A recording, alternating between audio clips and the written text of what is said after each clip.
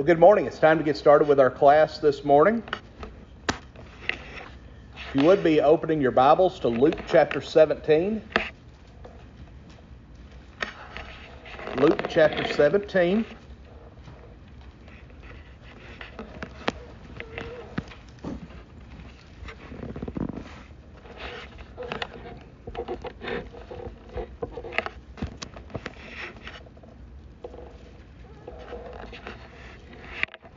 Jadon, would you lead our prayer for us this morning?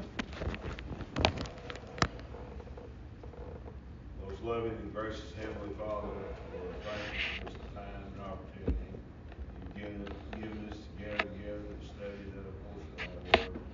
We pray, Lord, that we study with open minds and open hearts. Much and lasting good will be accomplished. We're thankful for Josh as he presents a lesson, and may he have a ready recollection of the things he wants to emphasize and talk about. Lord, we're always most thankful for your Son, Jesus Christ, who came to this earth, set the example for all to follow. He's the master preacher and teacher, and was a great physician, heal the blind, the sick, the lame, and raise the dead, that through him we will know that he is your Son. And thank you for being our sacrifice for our sins on that cruel cross. Suffered, bled, and died, and was raised again. Through him we might have hope for eternal life. Pray, Lord, to forgive us for many sins, and may we have a home in heaven with thee. In Christ's name we pray. Amen. Amen. Luke chapter 17 is a continuation of the conversation that Jesus is having with both his disciples as well as with the Pharisees, as we saw begin in chapter 16. But we see as we begin chapter 17 that he's shifting his focus just a little bit, and rather than addressing the Pharisees specifically, we see that he is now addressing his disciples specifically. But remember that the Pharisees are still in the audience. They're still hearing the things that Jesus is saying. And so as we begin with verse 1, it says that he said unto the disciples, "It is impossible, but that offenses will come. But woe unto him through whom they come." So while we see that he is directly speaking to the disciples, indirectly we see that he is making reference here to some other people that are in the crowd. Because the Pharisees were some of the very ones that were placing these offenses, or a better word that we could use would be temptations. And so Jesus says, he says, it's inevitable. Temptations are going to come. There's never going to be a time in life where we can sit back and say, well, I'm not going to be tempted. He said, as the King James says, it's impossible or it is inevitable. This is something that is going to happen. But he takes this a step further. So starting out is a warning to the disciples. Be on guard. Be prepared. Temptations are going to come. But then we see a slight shift, or at least this is the way that I see this, because this next statement that he makes in this verse, I feel that this is more directed to the Jewish leaders who are in the audience. Because he then goes on to say, but woe unto him through whom they come. Woe unto him that brings temptation. Well, as we've seen in the last few chapters here in the book of Luke, Jesus has been dealing with many of the issues that the Pharisees were causing. They were placing restrictions upon the Jewish people that were never intended to be a part of the law of Moses. They were trying to hold back their faith in Jesus because they didn't want to lose their power. They didn't want to accept the fact that Jesus really is the Messiah. And so they were placing these hardships and these trials in front of the people. But we see Jesus has already acknowledged the fact that while they were putting these things out there that they were holding the people accountable for these things that they weren't willing to live by it themselves. They weren't willing to practice what they were preaching. And so the statement is made, and he's going to elaborate on it a little bit more when we get into verse 2. He says, woe, or danger, or beware. If you put a temptation in front of someone, it's not a good thing. And so this is something that we can certainly still apply to ourselves today. We need to be careful that in our dealings, in our words, and the things, in the interactions that we have with people, that we are not placing some type of a temptation before them. Now, certainly we know that each person is tempted in different ways. There are certain things that may tempt you that are not a strong temptation to me, and vice versa. But there are certain things that we as children of God just automatically understand that we don't need to do. We automatically understand that this is not something that we need to be posing to another person. We don't need to be causing a temptation to come. I think too, if somebody comes to you and asks you, you have a big chance of really stepping in and helping somebody save their soul. But when I work, in the public, I kind of stood back a little bit unless they asked, because I didn't want to think I was pushing it down their throat. But if they ask me, I'd tell them the whole thing. Well, and there's ways that we can still teach and guide. We can teach by example and things of that nature. It doesn't have to be just an in-your-face, you're in sin, you've got to change. Everything we have to do, or everything we do has to be done with their soul in mind, and we do that because we have a love for their soul. They would come from another department and talk to me. I don't know why they picked me, but they did. Somebody must have told them something, I don't know. But what this is saying is we have to be very cautious in the way that we handle things, because it's very easy to discourage someone. It's very easy to drive someone away. It's very easy to put that temptation in front of someone.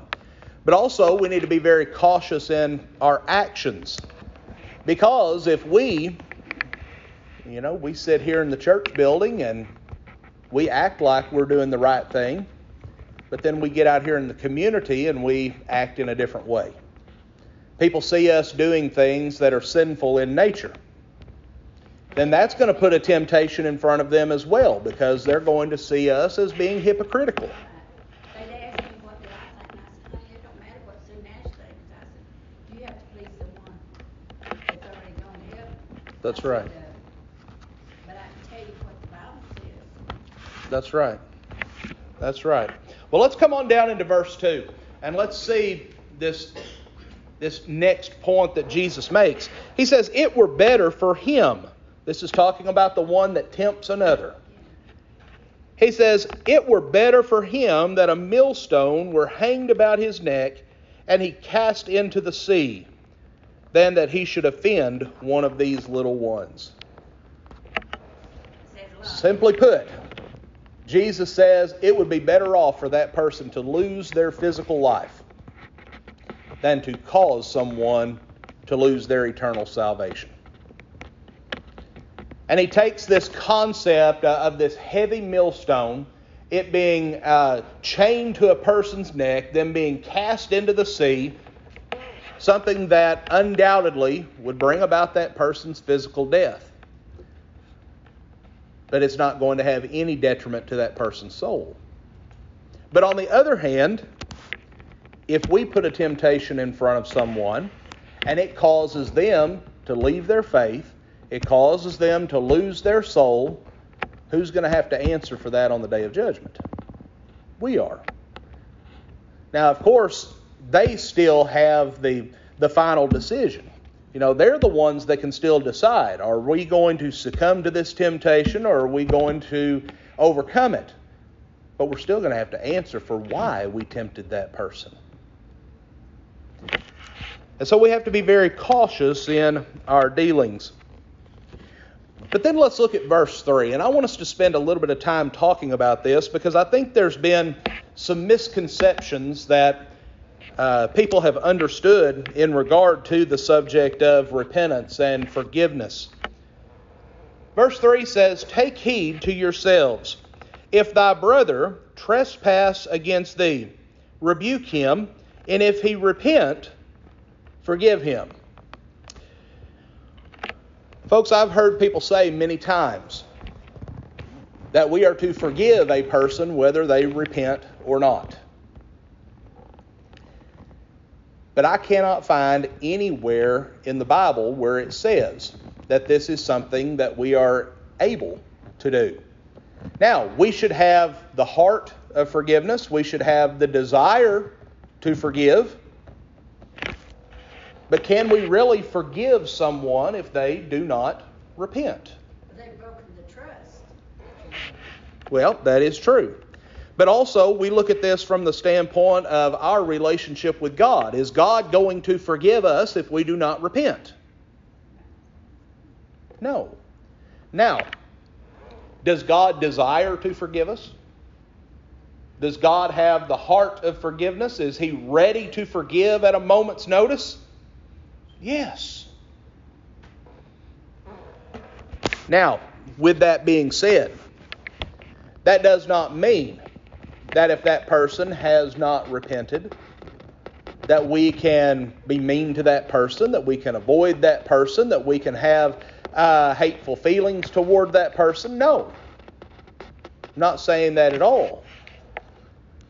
But what the Scriptures teach numerous times is that if that person repents, then we forgive that person. He's talking about brother in Christ. Yes, sir. Yes, sir. So take, for instance, and I always use Elton for an example.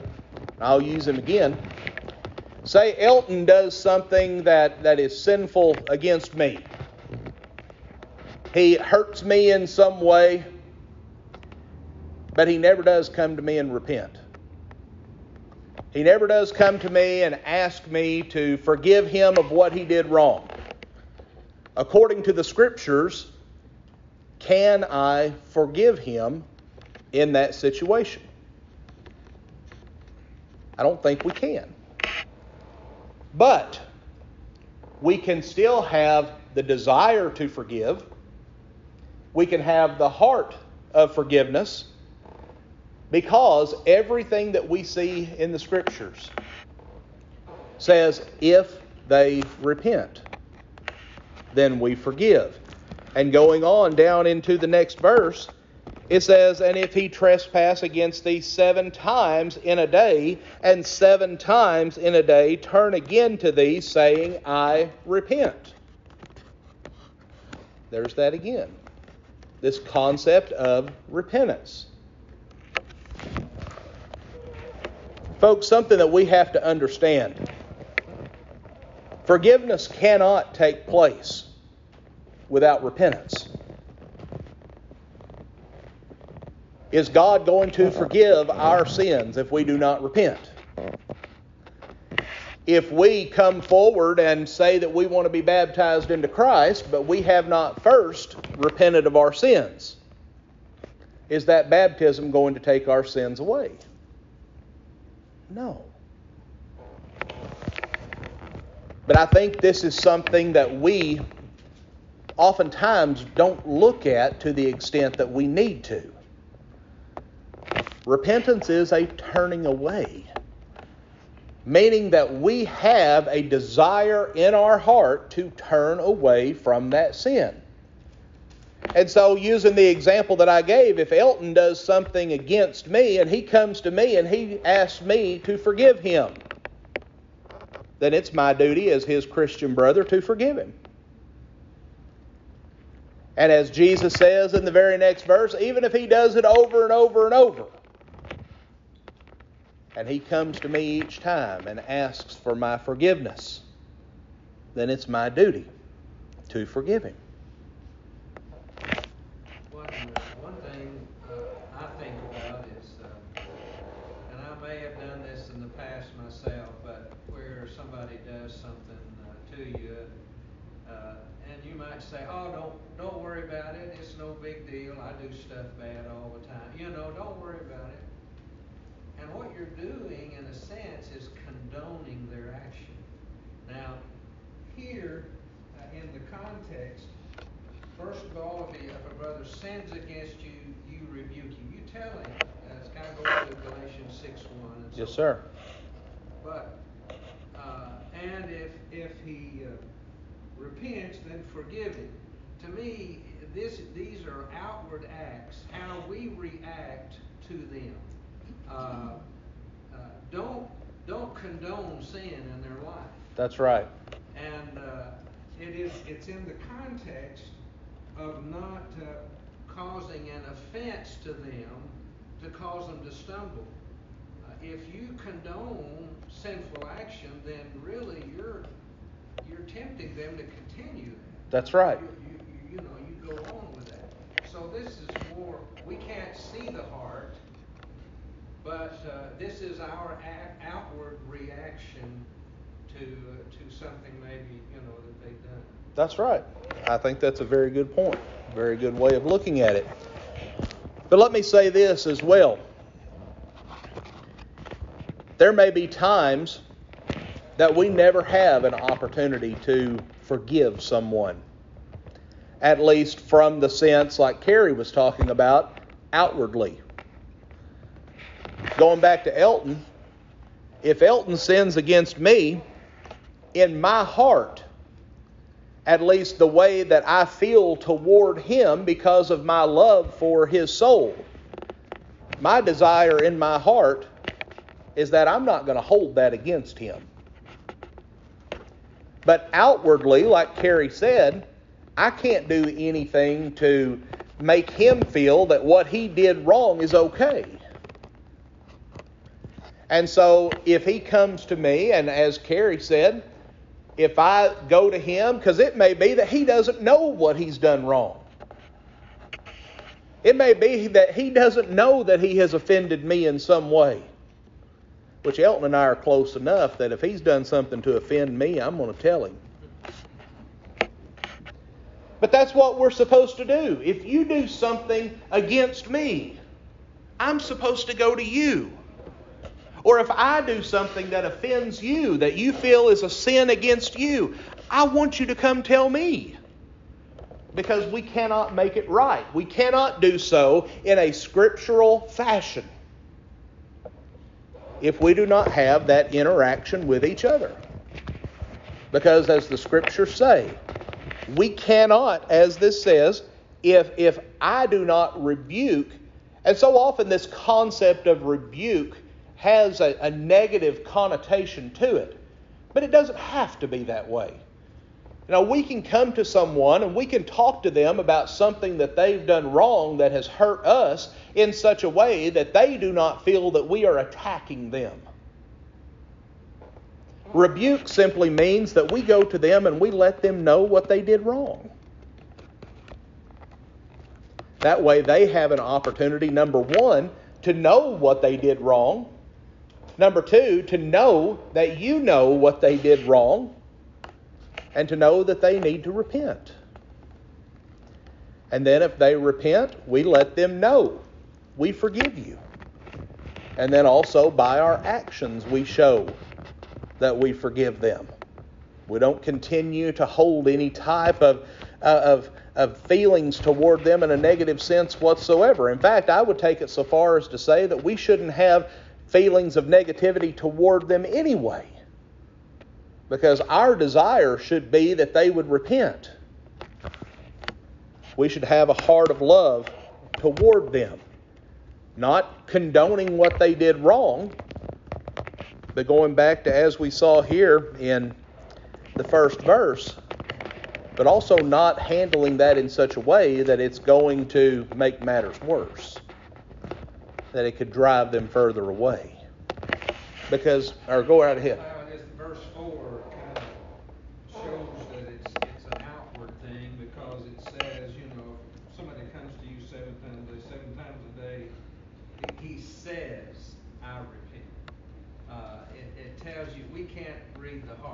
We're That's not right. to judge whether he's truly repented or not. But if he says that was wrong, I shouldn't have done it, type thing, then we're to forgive him. That's right. And what you said, I think, is so important. So many times I feel like we try to judge the heart. We try to judge the intent. We can't do that. We can't read the heart. All we can do is go off of what we see outwardly. And I know several times I've seen people that have come forward, that have expressed a desire to be baptized, and then I've had people come up to me afterwards and say, well, I really don't think that person was sincere. Well, that's not really our place to judge, is it? Now, we judge based upon their fruits, do we not? If they are displaying fruits that are a display that they have repented of their sins, then yes, we know that they were honest, that they were sincere. But I don't read anywhere in the Scriptures, folks, where it says that we are to be a detective agency. That we are to go around trying to investigate every single aspect of a person's life. But I know that there are congregations, I know there are some here in Northeast Arkansas, that if you come to that congregation and you want to be a member of that congregation, they give you a questionnaire that you have to fill out. And they want to know all about your background. They want to know all about your doctrinal stances. They want to know all these details about you before they will welcome you into the fellowship of that congregation. I don't think that's appropriate. I don't think so. They have to grow into a lot of stuff when they first become Christians anyway. That's true. That is true. When we become children of God, and so often we fail to realize that in Matthew's account of the Great Commission, it says, go and teach and baptize, and then teach to observe all things. When someone becomes a child of God, they're not going to have the same knowledge that a person has who's been a Christian for even 5 years. But then we look at those of us, maybe those that grew up in the church, who understand a lot of the ways that the church functions, a lot of the terminology that we use. And I mean, frankly, there are some things that we say and do that outsiders aren't really going to understand from the outset. Do you think it's appropriate for the fellowship or somebody's coming in like a new family to find out if they're in a scriptural relationship? I think, in my opinion, John, I think each of those situations would have to be handled situationally. How would they know, though, if they didn't sit down with Well, it's one of those situations that if someone comes in and they are trying to hide something in their past from everyone else, who's really at fault in that? I mean, it's not the congregation at fault. It's not the leaders at fault. It's that person at fault.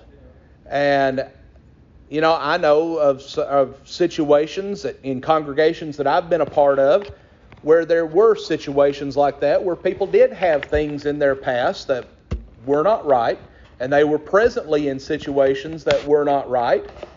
But when they came into that congregation, they kept all that hid. And, over time, as information came to the surface and things of that nature, the leaders dealt with that as those situations arose.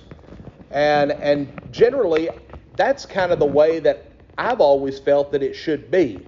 We don't need to be, what's the word I'm trying to think of? We don't need to doubt people. And we don't need to be so overbearing on people that they feel like, well, they're not welcoming. They don't want us to be a part of them. It's a hard situation. It is. I don't know how best to handle it.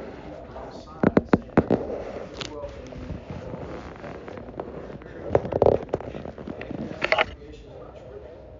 Well, and John, that would be a situation then where I feel the elder should address that. Should teach them. Yes, it's an issue where that should be addressed in that situation. But if we have a new family, say this morning we have a new family come in, say, hey, we've just moved to Pocahontas and we would love to be a part of the congregation. I don't think it's David and Tom's place to pull them aside and say, well, tell us about all your background. Tell us about everything. I don't personally think that it is the role of the elders to be a detective and investigate everything about their life. But if things do come to the surface, then those are things that need to be addressed in that way. At least that's my feelings on the matter. Now, I'm not going to, if the elders of a congregation feel that that's what they need to do, then certainly they're at liberty to do that. But by my estimation, I don't think it needs to be to the extent that some go to. It does. It does. And as I said, every situation's different. If it's a family that comes in here and we know the family, we know about them and things of that nature, then generally we welcome them into our fellowship. There's not a lot of proving of themselves that they have to do because they're known. But if it's someone that's new that comes in, I've seen congregations that, you have a new businessman come to town and he's popular in the community. He comes to the church and immediately they put him in a leadership position because they want to be seen as popular. We've got so-and-so that comes to church here. He's one of our leaders. Well, we really don't know that person. They need to prove themselves. Do what now? We're not in a position to be popular. Well, that's true. And so often, and I'll say this from the outset, folks, I'm not an elder. I'm not qualified to be an elder. One of these days, hopefully, I will be. There are people in this auditorium this morning who have served as elders in the past. And you might be able to express your feelings on this better than I can, but at the position in life and understanding that I am at this point, I think that's a decision that the eldership should make situationally. I don't think it's something that a blanket policy should be made. But it's a situational thing. If a couple comes in or a family comes in and we don't know them, it might be a good thing for a couple of the elders and their wives to take them out to eat or just sit down with them and just visit with them, get to know them a little bit. But don't make them feel like they're being attacked. Just get to know them. Have a relationship with them. And so there's certain ways that these things can be handled.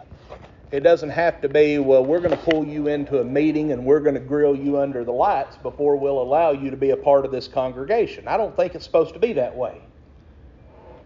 But certainly, do what? I would agree with this. I'll just throw this out. But when an eldership, say, decides to let an individual teach the congregation, stand up in a pulpit or teach in a Bible class, or there's kind of an extra danger there. And elders are to watch for false teachers, watch for that kind of thing. That's part of their duty. That certainly, to me, it's just common sense. You would want to know what that person believes, and at least basically, basic Sure. doctrine before you allow them to get up and teach and preach. Absolutely. And that is part of the responsibilities of an elder. So often, I think many elderships have the mentality that they are to do the work of a deacon. But the role of an elder is the spiritual overseer of a congregation. And as Carrie said, it is the elder's role to oversee what is being taught, the kind of influence that's being had, things of that nature. And so, there's several ways that could be done. You don't want to put someone in that type of role that has just come to the congregation, that you don't know about that person. So yes, there needs to be a time of proving. But also, in my opinion, I think it's always a good thing for an elder to be in that Bible class. And for instance, on Sunday mornings here at Pyburn Street, both of our elders teach classes. I think that's a wonderful thing. One of the qualifications of elders is apt to teach. David and Tom are both accomplished teachers. But, as I said, we have men in this auditorium this morning that have served as elders in the past. And so I know that if I get up here and I misspeak or I say something that's not exactly correct, I know that there are men here, and not just the ones that have served as elders, but I know that there are men here that are sound in the Scriptures that will call me out on that, and I appreciate that. And so steps have been taken to make sure that the things that are being taught, as well, we record all of our lessons here at Pyburn Street. And so if there's ever any question, if you ever think that I have said something that is wrong, tell me and I'll go back and listen to it. And most of you have been here long enough to know that there have been a few times that I've had to get up and say, maybe I wasn't as clear as I needed to be, or I didn't say this exactly the way I wanted to say it. I don't care to do that. But that's why it's important that we have those checks and balances there. We have people that are willing to, make sure that the truth is being taught. But coming back to what we see, and we are out of time, but the whole point that Jesus is making here is that if someone sins against you, there is a twofold responsibility. There's a responsibility on your part and a responsibility on the part of the one that sinned. You're to go to that person. You're to confront them. Do that in a loving way, not a confrontational, in-your-face way. But go to them and let them know what they've done. If that person repents, then you are bound by your Christian duty to forgive that person. And you are to do that as often as you are required to. As often as that occurs, you're bound to do that. So we're going to stop there for this morning. Lord willing, next Sunday morning we'll pick up in verse 5.